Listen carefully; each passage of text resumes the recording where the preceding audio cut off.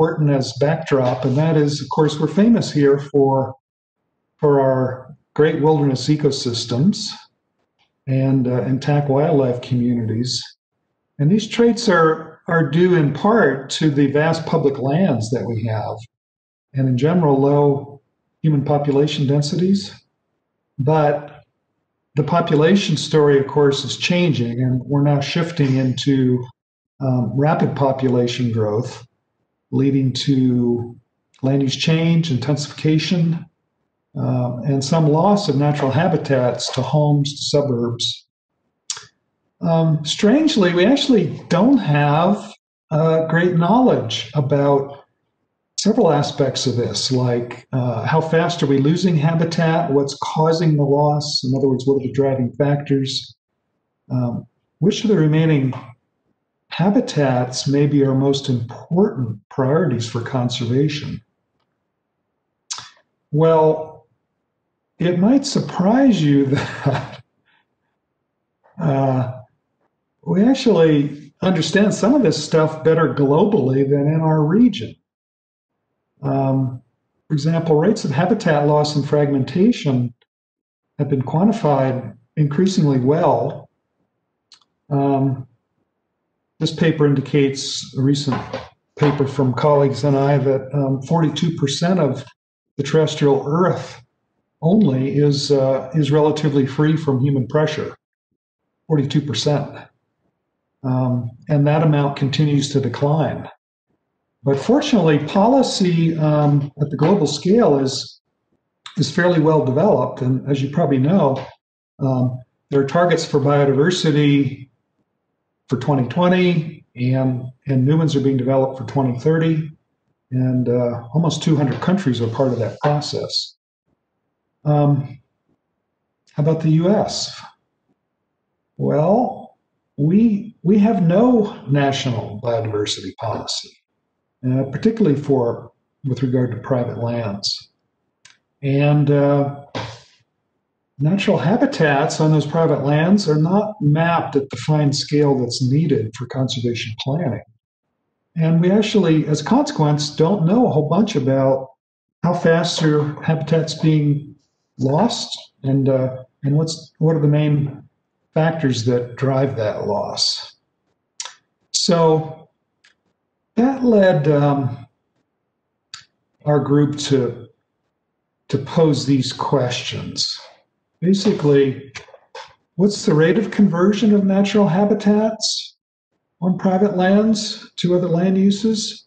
What are the key factors that might explain fast rates of loss in some parts of our region and slower rates in other parts? Really importantly, where are those remaining natural habitats? Where are they? And which ones are most at risk of loss now in the future? And then finally, can we come up with an objective way to prioritize these places with regard to conservation importance? So this evening, I'd like to highlight some of these things that we've learned. On a personal note, I might mention that since my sons were little boys, we've seen the area losing natural habitats, one parcel at a time. And I'm sure all of you have observed the same thing. It's interesting because this piecemeal development happened despite our community's just, awesome science and conservation legacy here.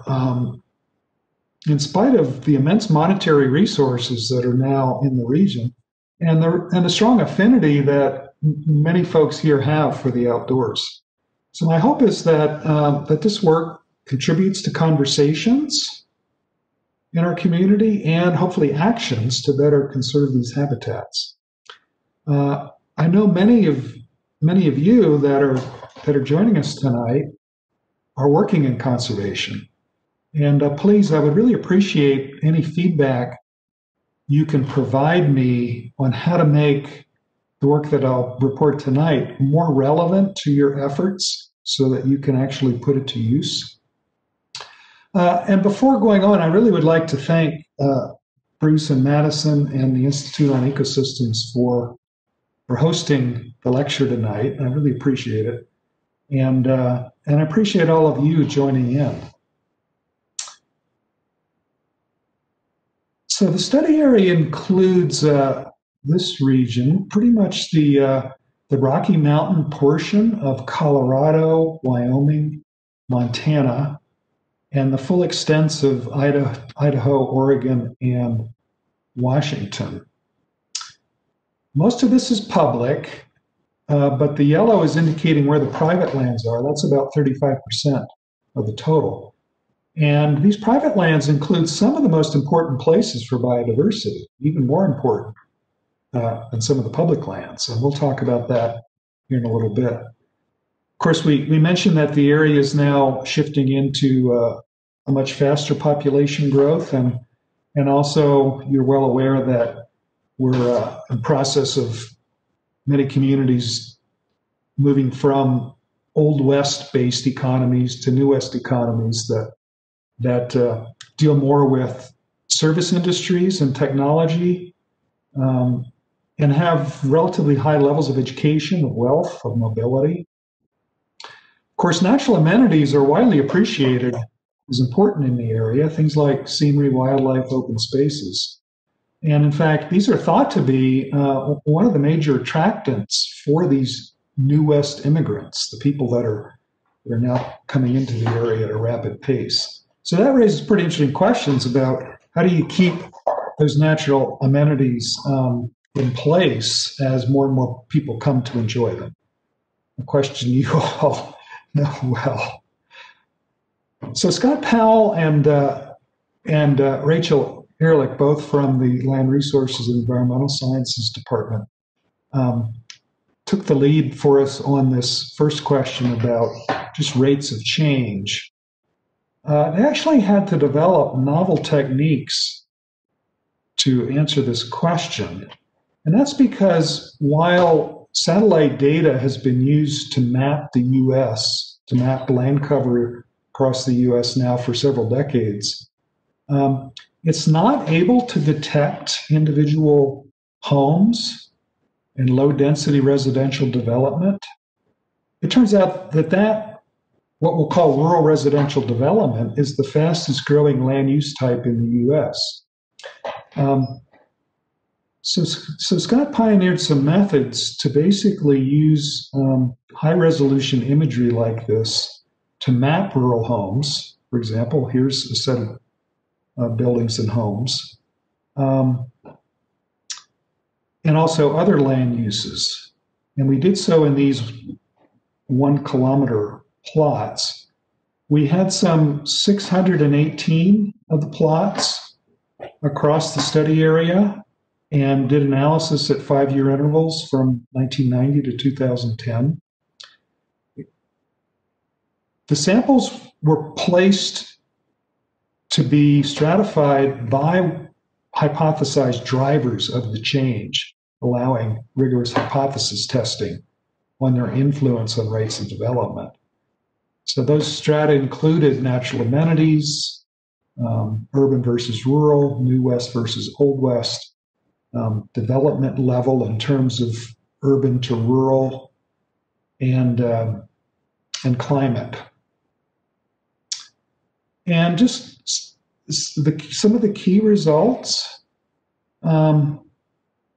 we found that rural residential development increased nearly 50% in area during that 20-year period.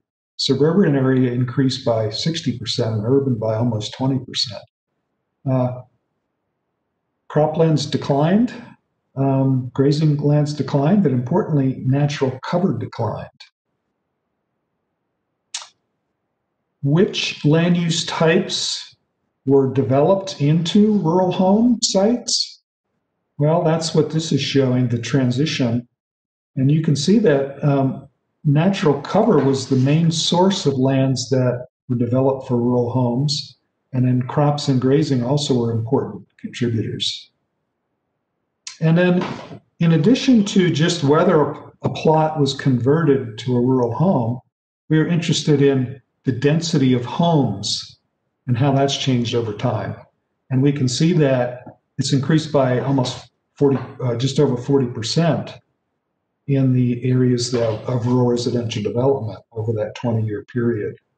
And that home density has increased across all these land use types. Pretty clear indication of, our landscapes are getting increasingly intensely used. So to summarize this first question, we basically found that rural residential development was covering a much larger area than previous satellite-based approaches had identified, and thus is probably underreported, not just in our area, but nationally. That it was the single largest type of land use in terms of change over time, and largely originated from natural cover and from agricultural classes, and that home density is up everywhere, including in rural places. Okay, now let's look at some of the results of the hypothesis testing with regard to drivers. This was led by Katrina. She's an economist out of U of M. A bit of context.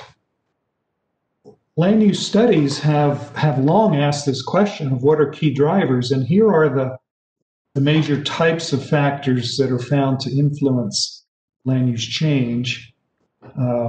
Proximity to markets, particularly large city markets, infrastructure like roads, airports, social and demographic factors, natural resource availability, mining, coal, timber, climate, and then natural amenities. We were particularly interested in the role of natural amenities in this region because they're probably so relevant to rates of development of natural habitats. We speculated that these natural amenities might be important at two scales: at the parcel scale or the plot scale, where the home site actually is, and then at the scale of the community that the home site is near to. So we basically tried to determine probability of conversion of natural habitats to rural home sites by considering factors at both those scales, the plot scale and the community scale. Plot scale, community scale. So we developed predictors of land use change to be included in our hypothesis testing at these two scales, the plot scale. And then this depicts the community scale, what we're calling city sphere. And it's basically a 40-minute commute time around urban centers. So this is an approximation of the Bozeman city sphere for this study, with Bozeman in the middle here, of course, and the sphere extending to Manhattan, to Big Sky, to Livingston. The predictors included several related to natural amenities, to infrastructure, to market proximity, to New West, Old West demography, to climate, and to population. And each of these was at either the plot scale or the city sphere scale, or both. And then Katrina largely used rather sophisticated hierarchical econometric statistical models for doing this analysis. Here are some of the findings. The best model, in fact, did include both the plot level and the city sphere level predictors. It was a reasonably strong model, explaining about 50% of the variation in probability of development. Not surprisingly, at the scale of the plot. Access to highways was an important predictor, and proximity to previous development, other homes and roads and so forth. But in terms of natural amenities, they scored as well, with proximity to public land and lakes being important in the model, and also sites that had a mix of forest and non-forest, in other words, forest edge, which we think probably is an important correlate or predictor of scenic quality. And then at the level of the communities, the city spheres, those closer to major urban markets had higher probability of development. In terms of natural amenities, proximity to national parks and other public lands were important, and being within 2 hours of a ski resort were important. So how strong were these effects? We can get one feel for that through this graphic. So we have probability of a plot being developed in these three zones around cities, from transition from urban to suburban, suburban to exurban, and then rural. That's what these three bars are indicating. And then shown here basically are locations where natural amenities are high, both at the plot or parcel level and at the community level. And those locations are close to markets. And you can see that there were reasonably rapid, there's reasonably high probability of development for those types of locations.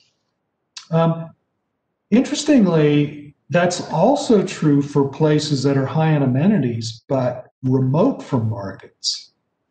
So that would be places like Cody, Wyoming, for example, that are a long way from the sort of major cities and transportation hubs and so forth. And then on the other hand, places that are low in amenities have way lower probability of development, particularly those that are distant, almost no probability of development. So that tells us quite a bit. So the conclusions we would draw from this is that it's complex which particular locations are likely to develop. It depends both on the site itself, but also the characteristics of the community that are close by. And natural amenities are important at both scales, but that's true not only close to urban markets and major transportation corridors, but also in places more remote from that. And the Wall Street Journal has already beat me to the punch on this with an article recently about patterns of development in these sort of high natural amenity communities.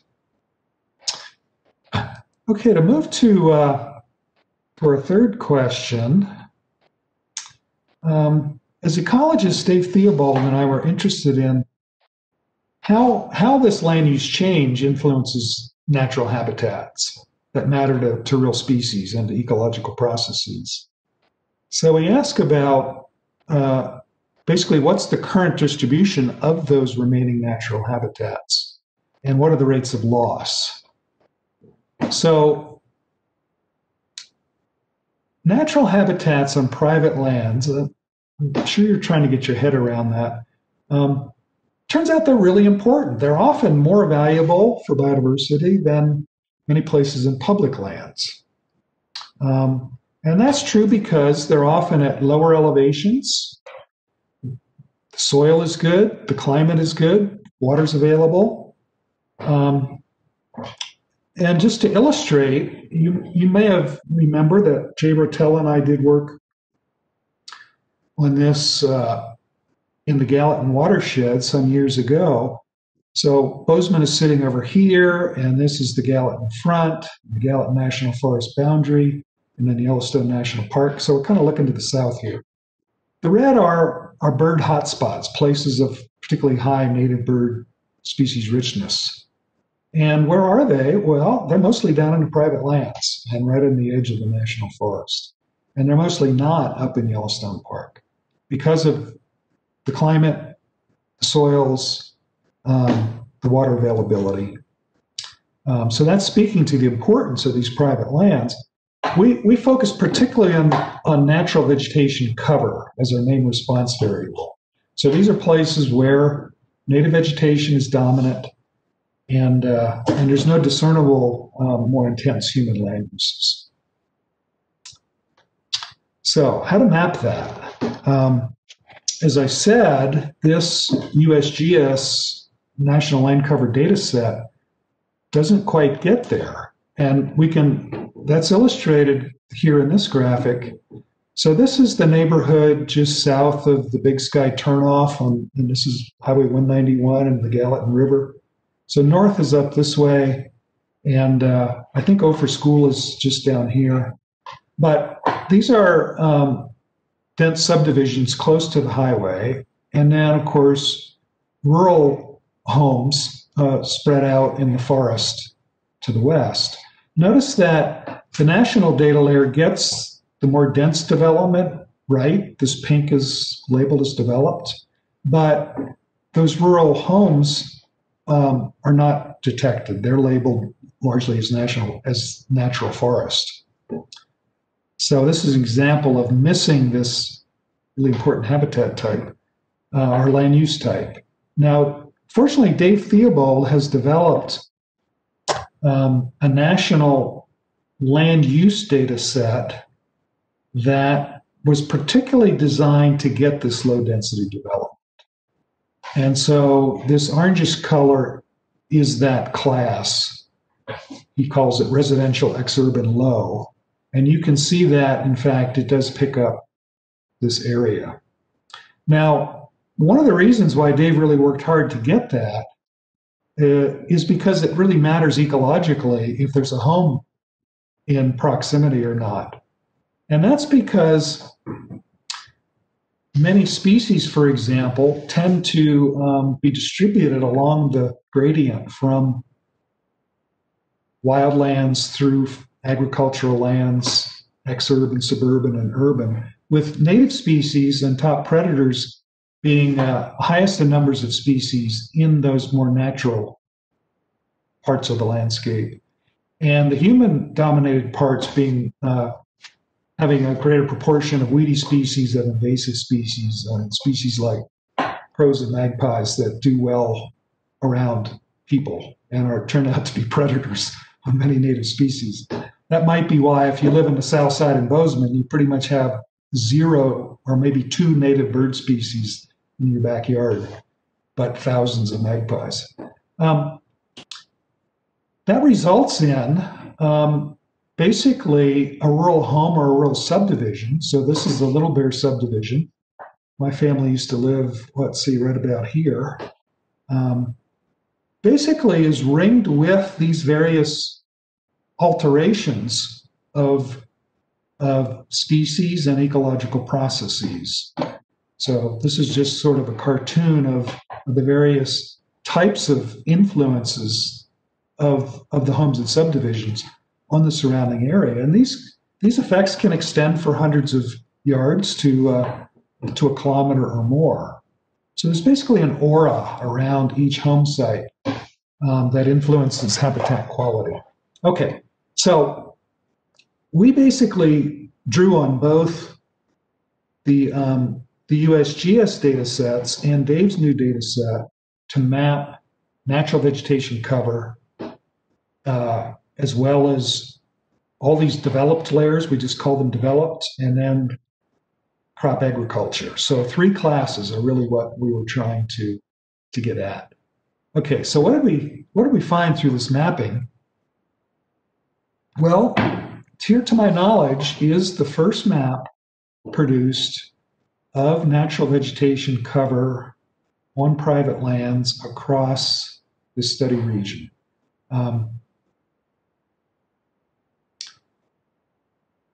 Basically, it's this yellowish color that's showing those.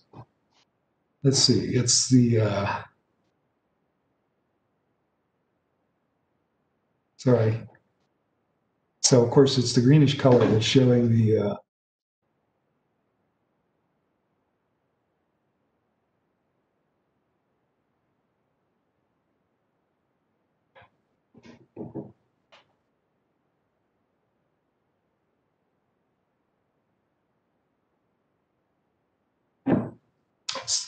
So what we're seeing here basically are those three classes with the remaining natural vegetation cover shown in green and the croplands in yellow and then the developed lands in black. And there's a surprising large amount of these private lands that remain in natural cover.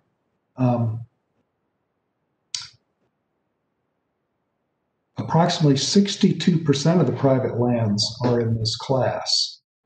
You can see that it varies a lot in terms of the area that it covers among these ecoregions, with the Blue Mountains, for example, being some 86% of the private lands in this natural category. But in Western Washington, it's only 22% that remain in that condition. This map is showing natural vegetation cover in darker green on the private lands and in lighter green on the public lands. And I'm showing this to help us put in context the role of these private natural areas in a region that has a lot of public land. So we see that in parts of our region, for example, in Eastern Oregon and Washington, Central and Eastern Oregon and Washington, these natural habitats are pretty much the only habitats. There's not federal land in that region. And these maps suggest that these private natural areas might really be quite important for connectivity between, for example, the Rocky Mountains and the Cascade Mountains. And then in our region, similarly, important for connectivity between the greater Yellowstone ecosystem and the Crown of the Continent ecosystem. So this is pretty much the Bridger Big Belt sequence of mountains right up through here. And note a lot of it's private and still in a natural condition. And then, of course, in the Colorado mountains, there's quite large areas of private lands that are still in a natural condition. Shown in red here are the places that were converted from natural vegetation cover to developed classes during this 2001 to 2011 period. I should have mentioned that it's only these 2 years, 2001, 2011, that we have both the Theobald data and the other USGS data set. So the results for this part of the talk deal with that 10-year period. How much did we lose over that decade? Well, across the whole study area, about only 2.5% of the places that were natural at the start of the decade. But again, those loss rates vary quite substantially.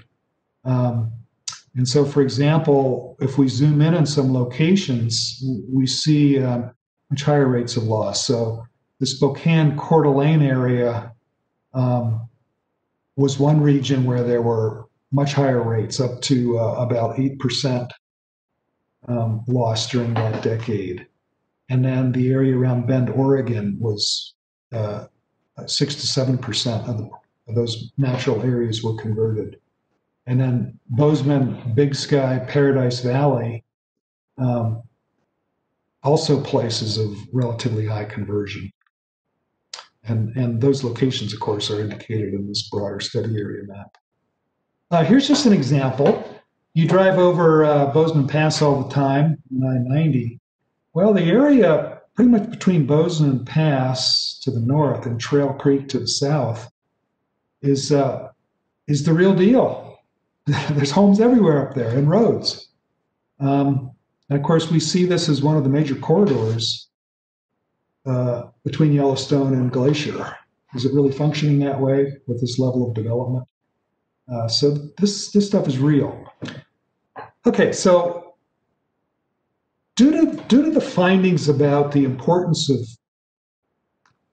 communities, of city spheres, we were interested in analyzing basically what are the rates of habitat loss in and around the different medium and sized and large sized cities of the region.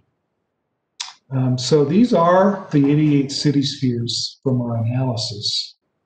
And shown here are the rates of loss on a per resident basis. So for each resident in 2011, how much natural habitat was converted to development in the previous decade? And the darker colored ones had the higher rates. So here are the top 20. So Prineville, Oregon is right up top. That's a small community right aside of Bend. You see several in our region that are relatively high. How about our fair city of Bozeman being number 8 out of 88 in terms of per capita habitat loss? So can we get our heads around that? That's us. And again, we did analysis to figure out what are the characteristics of places that had this development at both plot level and the city sphere level. And so, for example, just to focus on the city sphere, basically cities that were more remote from markets, so away from the Portlands and Seattles, had higher rates.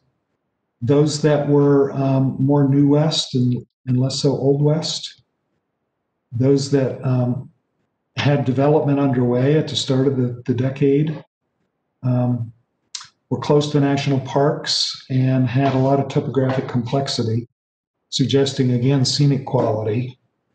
So it's the same theme of things we know influence growth everywhere, distance from markets, but also this conversion to high tech and service and higher education, and some natural amenities variables that are all correlating with these cities that have the higher per capita rates of development.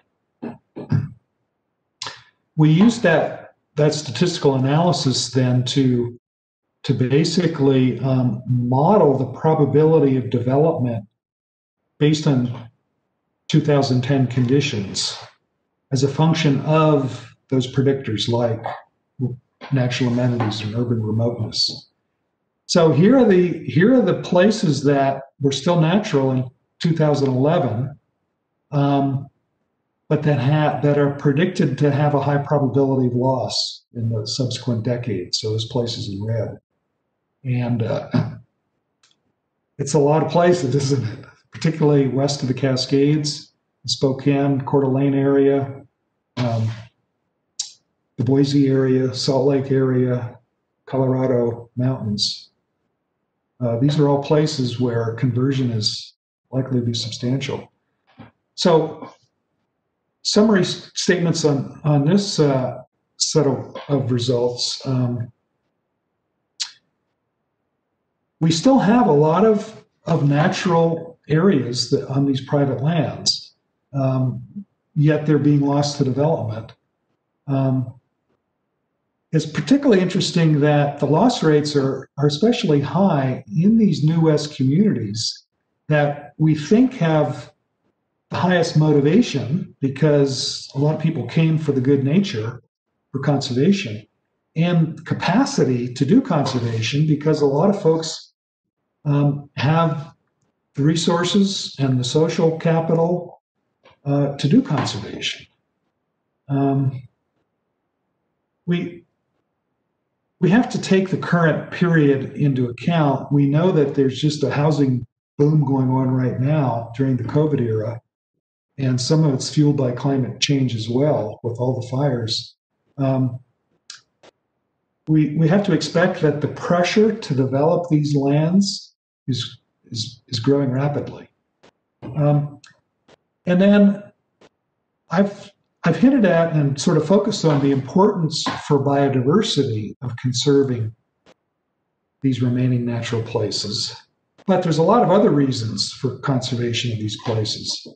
Of course, one of them is to try to reduce development in the wildland-urban interface in order to try to save lives and homes under expanded fire regimes. This is that same Little Bear subdivision, the fire we had in the year 2000, really the first of the fires threatening rural homes in the region was right there, and we've had many, many since. Of course, there's a high cost of government services to homes out in the wildland-urban interface, and so reducing development there reduces cost to government. And then by not deforesting those places, we were able to store more carbon and hopefully contribute to reducing the climate change that has been driving these changes in fires. Okay, so for the last question we'd like to address, I'd like to show you work that was done by Nathaniel Robinson. He's out of U of M and now with a private wildlife firm, Pantera, and then Ali East, who's here in the Ecology Department, and myself. And this was largely aimed at, can we use this type of information to objectively map which places perhaps are most important for conservation?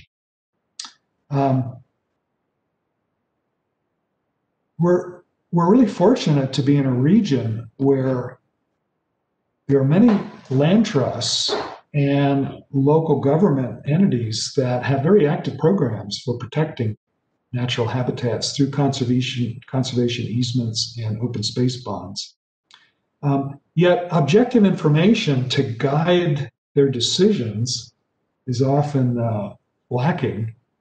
And so we were basically interested in trying to develop the data sets that would allow for objective ranking of conservation priority based on two things: ecological value and risk of loss, and then to make these results available to the people that are making those decisions. Okay, so for ecological value, we largely drew on available high-quality national data sets, and those included metrics of net primary productivity, of how well ecosystem types are represented within protected areas or not, number of vertebrate species in a place, the number of imperiled species in a place, and then connectivity among large protected area ecosystems like Greater Yellowstone and Crown of the Continent, for example. This last one was not available nationally, and so we did that analysis ourselves. And then we used the risk of loss results from the modeling that I showed a few minutes ago. And then for both ecological value and risk of loss, we basically converted the absolute values into relative values on a scale of 1 to 20, basically saying how well does a place score in terms of all places in the study area. And then also we did the same thing within ecoregions, so that a given parcel would be evaluated in terms of its uniqueness across the entire Northwest study area and its value just within that particular ecoregion relative to other places in that ecoregion. Here are the resulting maps for those metrics of ecological value. Let's not take time to discuss the patterns in detail. They tend to vary somewhat between these different metrics. These maps are fascinating to look at. Here's the mean among all 5 values. We're calling it our ecological value index. And again, it's interesting. Places west of the Cascades score high. these areas in generally southern areas score relatively high, particularly in the Wasatch Front area and Colorado mountains. And then here's that map of probability of development. And now what we're going to do is put these two together into really the product we've been working towards for 5 years, and that's this map of conservation priority. So these are the places that, based on our reading of the best ways in conservation science to do this, the places that are very high priorities. Again, west of the Cascades, the Spokane area and to the north, Boise area, Wasatch Front area, Colorado Mountains, our area to some extent. So these are the scores for relative value across the whole study area. And then these are the scores for just our ecoregion with the map focused on Bozeman. And for us locally, again, this is a map really important to look at. It's showing pretty much the lower tree line forests being really important on the Gallatin Front, on both sides of the Bridger Range, the Bozeman Pass area being really important.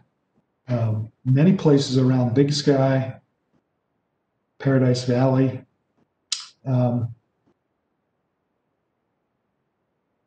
We hope, we really hope that this sort of map and the other ones I showed now become useful to folks. And so to wrap this up, I would just say that we did this work really not for the science products, not for the publications, but because we just really thought it was important to get this objective information out to people that can use it. It's really it's both disturbing but also heartening that these highest rates of loss per capita are around communities like Missoula and Bozeman. These are the communities that maybe really have the ability to start doing things differently and sustaining these remaining natural habitats. And so I would just end, with this question to you all and to our broader community. How can we best preserve these important places before the natural heritage that we also value is further degraded? I really think that's the challenge that is in front of us. And with that, I really like to thank again Bruce and Madison and the Institute on Ecosystems for this talk, for this lecture opportunity, and then the funding sources from a couple different NASA programs. And again, thank you all so much for your attention. Well, thank you, Andy. And here's an applause.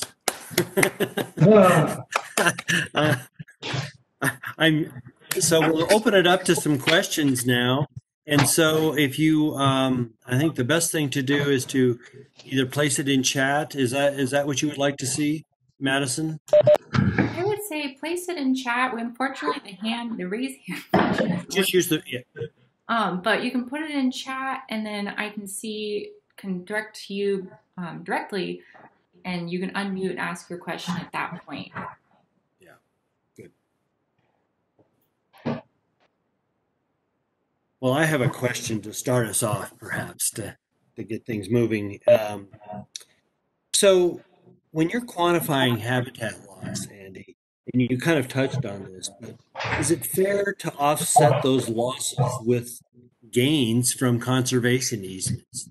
In other words, what is the equality there? It seems to me that conservation easements are put on usually, lands that have been managed for a long time, usually for cattle grazing and things like that. So, I mean, can that be used? Is there any offset there? I noticed that when you were showing your data or quantifying your losses, that you didn't indicate that there was any positive side to that or any trade-off side, perhaps. Can you address that a little bit?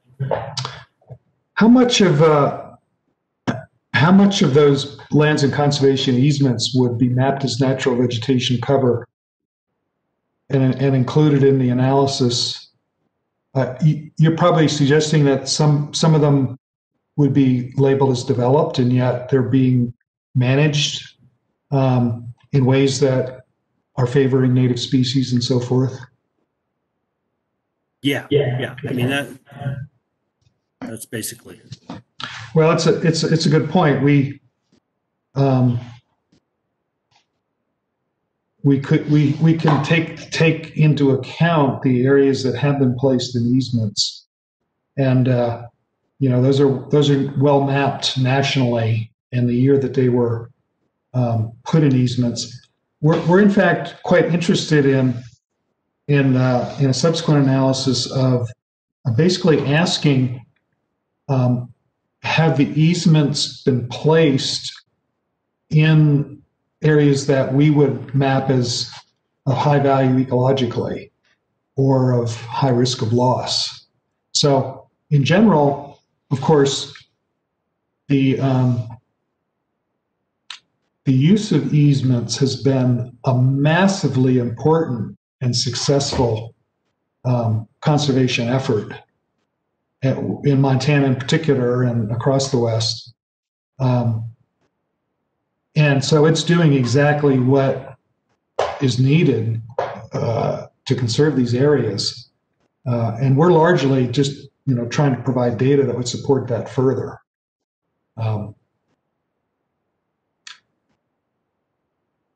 So I think your point's well taken, and it's important. Thanks. Awesome. Well, we've got questions coming into the chat, so I'll go ahead and start moving through those. Our first one comes from Robert Edwards, and he asks, the pressure for rural development is only going to increase. Is there a way to influence rural development to preserve or even enhance ecological value rather than have it always be negative? So, yeah, absolutely yes. And there's really great opportunity. There's kind of two major venues in conservation. One is to protect it so that it's off limits to people, and the other is for people to use it in ways that have a soft touch ecologically and even a benefit. And the latter one is, that's what we have available to us on private lands, basically incentives and education-based approaches. So there's tremendous opportunity to try to provide information to ex-urban homeowners as to how to minimize those ecological impacts that I showed in that graphic. Through controlling, keeping their pets on leash and not letting them roam, or through weed management, et cetera, et cetera.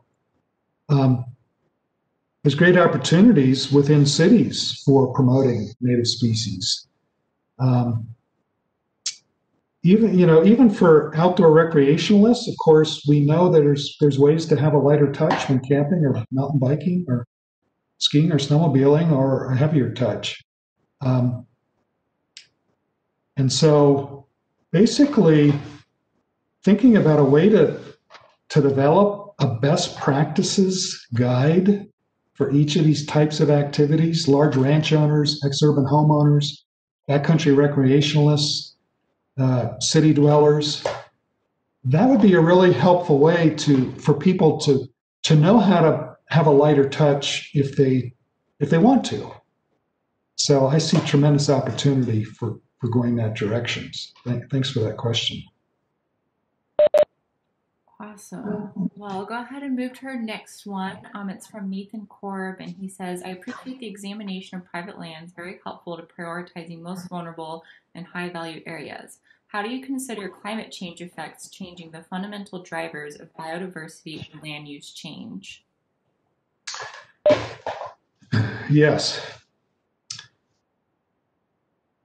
So the hard part about all this is that, these issues are really complex, and the scientific analyses that are needed that underlay them are really complex. And it's that can tend to really overwhelm the usability of the results. So your eyes probably glazed over plenty with whatever the multi-data layers that we showed here in analyses.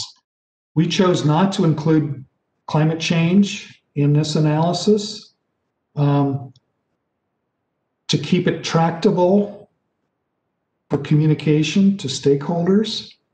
And we wanted to get a start for current conditions.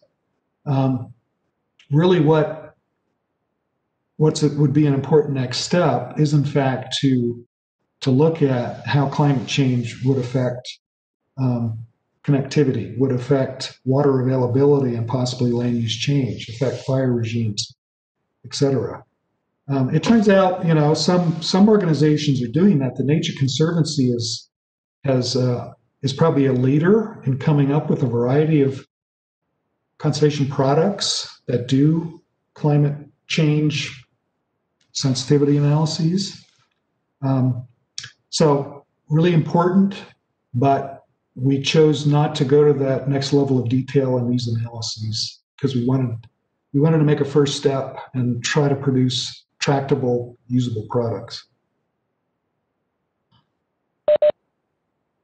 Okay. Our next question comes from Todd Wilkinson, and he asks, what were the factors in your assessment that involved a location due to density of development or landscape fragmentation reaching a point of no return in terms of biodiversity loss?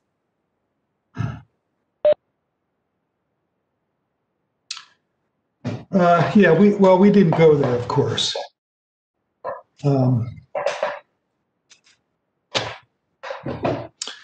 So specifically, those studies we did on birds in Yellowstone that I mentioned, that I showed the map of, as Todd probably knows, we basically addressed this question there. We asked what level of land use change would cause a native bird species population to go negative and decline to local extinction versus remain viable.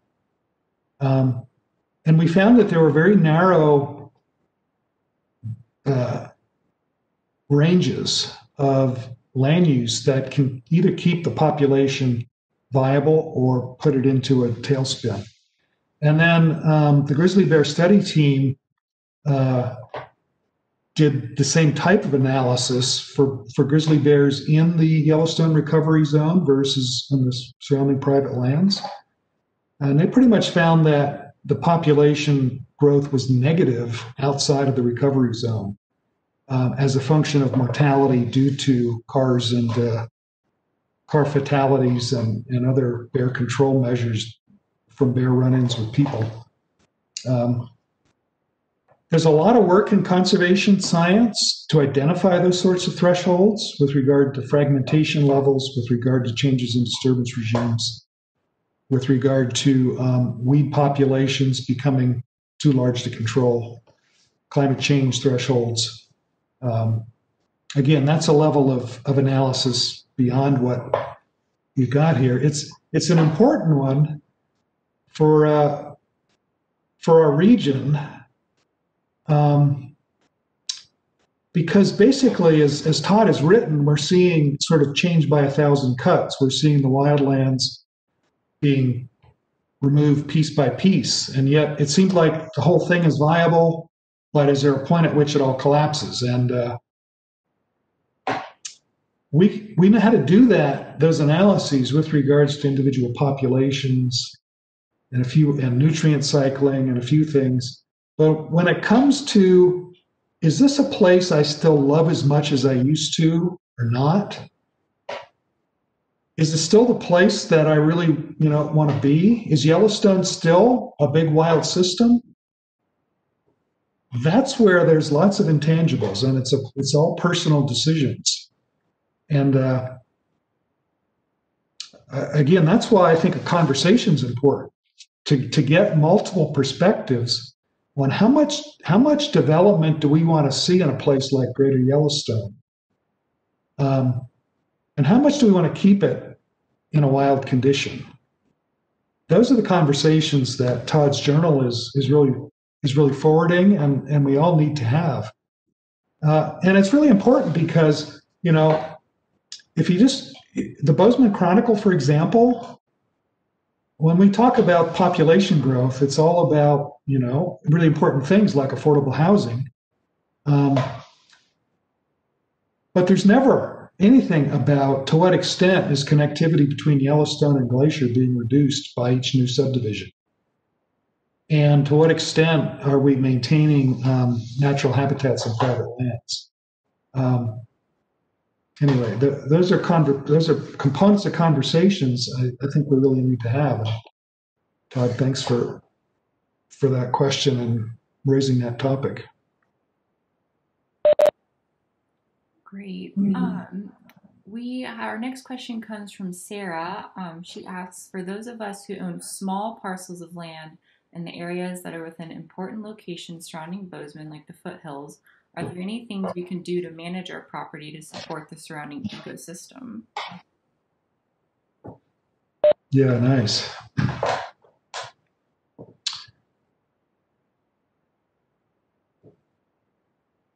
Bruce, how would you answer that? Hell yes.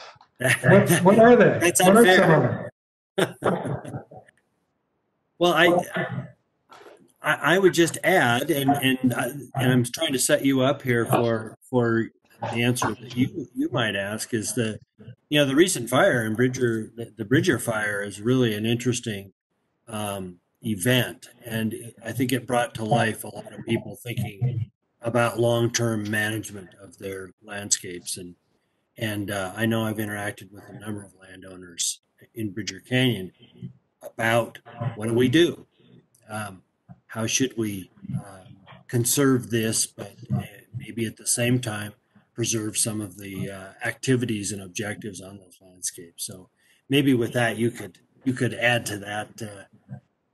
That as being similar kind of question, because I think it's bringing to a head. A lot of people are asking these kinds of questions, but when a big event like that happens, then they get real serious about what should I do. And I think there's a real opportunity for MSU to contribute to doing workshops, and our extension service helping with basically, again, how small landowners might try to manage lands to maintain importance of their property and its role in the larger ecosystem. And Mike Clark and I have talked at great length about that opportunity for large ranch owners. And Whitney Tilt's nice writings here recently with regard to wildlife on large ranches is a really great example of trying to come up with strategies to maintain wildlife while maintaining livelihoods. So again, I think there's a lot of kind of common sense things that we can do, but each of us only knows a few of them. And by sort of doing some co-learning, I think we could do well to come up with a nice list and try to put them into practice.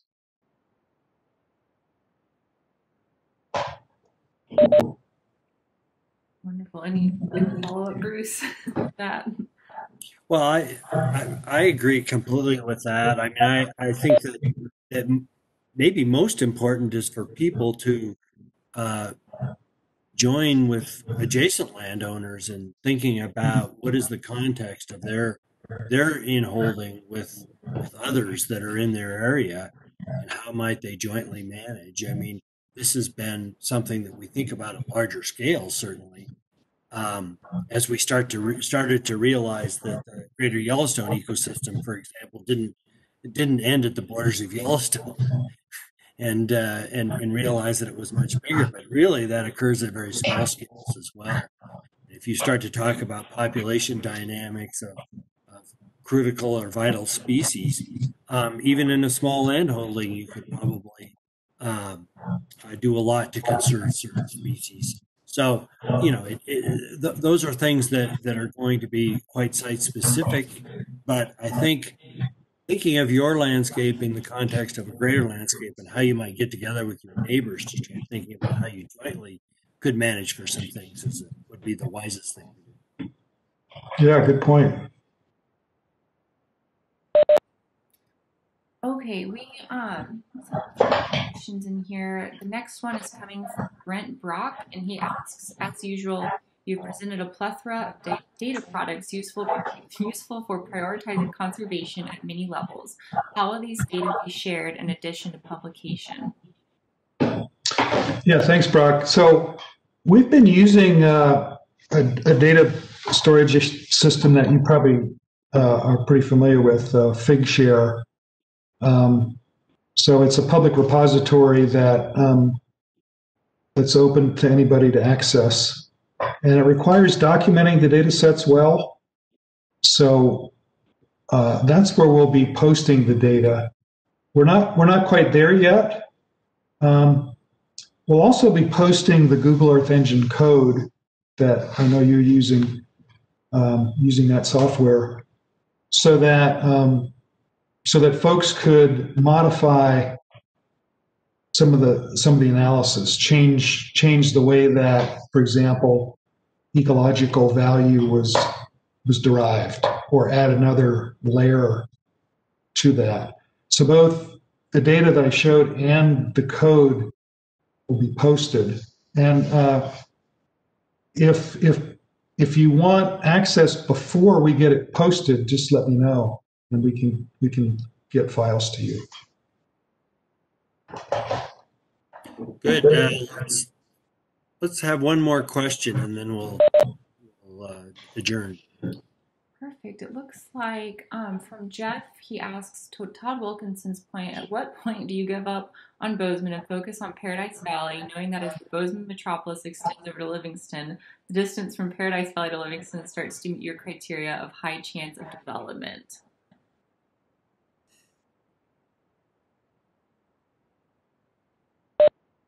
So again, that's quite a thought-provoking question, and I suspect different land trusts would answer it differently.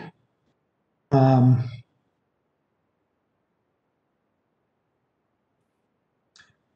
I think from what I know about the conservation easement process, there's many different types of criteria that go into a decision, beyond the ones that I talked about, like ecological value or risk of loss. In total, I think it's hard to have a triage strategy. I think it's hard to give up on certain places, and one could well argue that we ought to strive towards conservation from urban centers right through the land use gradient to the wildest places, because often those more peopled places have unique ecological values, but also they're really important for people's well-being to have access to nature. And in addition to people's well-being, there's the whole educational aspect of the benefits of people being able to get into nature. So again, I think it's a really good question. I think there's real potential to try to have a cohesive conservation strategy for private lands that would deal with the kind of question you raise and the issues of connectivity and educational value. It'd be really kind of interesting to see what a team would put together of sociologists and ecologists and geographers and political scientists. What would be, if the United Nations is coordinating a global biodiversity plan, what would a greater Yellowstone biodiversity plan look like? What would it recommend as priorities for private lands? That's the direction that I'd love to see us all take this. Okay, well, thanks for that. I know we're getting late. Well, thank you very much, Andy. This was a great session, and I appreciate your answering the questions, and the presentation was quite informative. So, thank you all. Keep an eye out for the next guest lecture that we will sponsor, and I will let you know that our Rough Cut series will continue, but we'll have a bye week this week. But starting next week again, we'll be back at 12 noon on Wednesdays for Rough Cut seminars. So please join us then, and you can find the connection at our website. Thank you all for coming, and thank you again, Andy. Thanks, everybody. See you. Thank